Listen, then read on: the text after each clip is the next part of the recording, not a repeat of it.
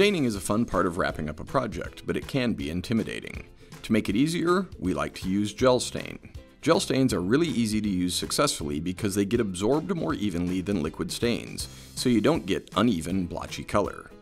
To apply gel stain effectively, start by covering the whole surface using a rag or a foam brush. Make sure you cover the entire panel you are staining at one time. If you stop partway, the stain can dry and you'll get a visible line or lap mark where the dry and wet stain meet.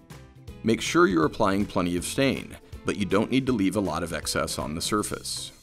Let the stain sit for a couple of minutes and then wipe away the excess. With a gel stain, it's just that easy to create a great looking stained finish.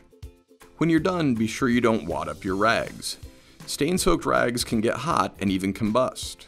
Lay the rags out flat on the concrete until they're dry. Then, the rags are safe to throw away.